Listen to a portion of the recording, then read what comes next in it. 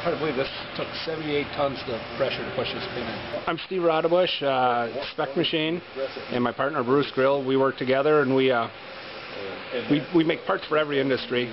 And now we're rebuilding a steam locomotive for Mid-Continent Railway Museum.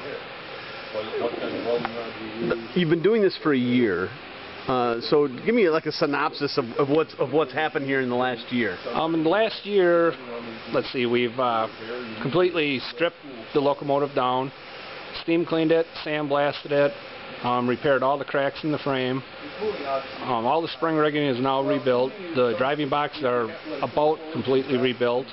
And now we're tramming the engine to put the driving wheels under and getting ready to bore cylinders. The bolts are made out of 4140, and they're tapered bolts and fitted bolts, so each hole is drilled and tapered, and then you fit the bolt till it stops, the head stops 3/16 of an inch roughly before it makes contact, and then you drive the bolt in the rest of the way.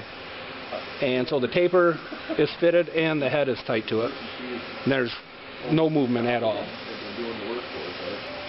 The wheels actually got shipped out to Strasburg, Pennsylvania to have new tires put on, and at the same time they repaired and replaced a couple pins. This happens to be a new pin which goes to the main cylinder which runs the other axles, and at that point in time they also inspected and repaired any journals that needed repair, because they have large enough equipment to actually put this whole thing in one lathe and turn it, and that's why it went out there, and they have a good reputation for doing good work.